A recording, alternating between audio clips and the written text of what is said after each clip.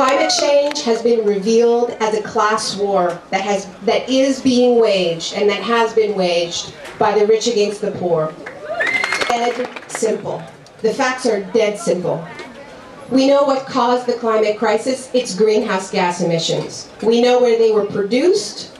75 to 80% of them were produced in the rich world by 20% of the world's population. That's you, that's me in Canada, that's the whole EU.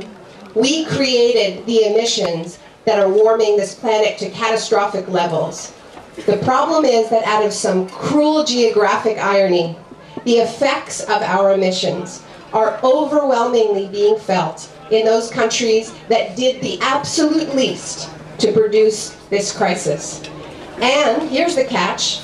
We know the truth, we've read the science, and we refuse to change our behavior.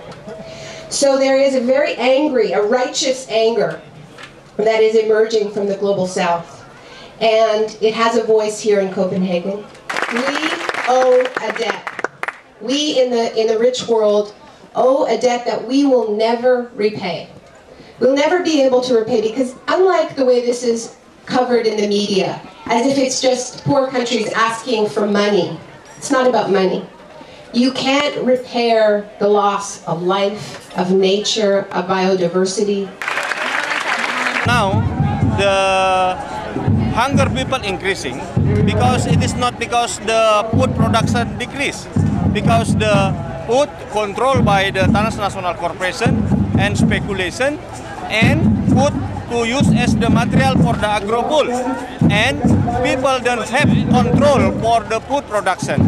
Many hunger people in the as the workers, farmers in the plantation area, in agriculture area, they don't have money to buy the food. Don't have money because, like example, cooking oil, yeah, from palm oil plantation, it is not to sell to the local people, but to sell to the abroad country. They cannot eat. Hunger people in the palm area.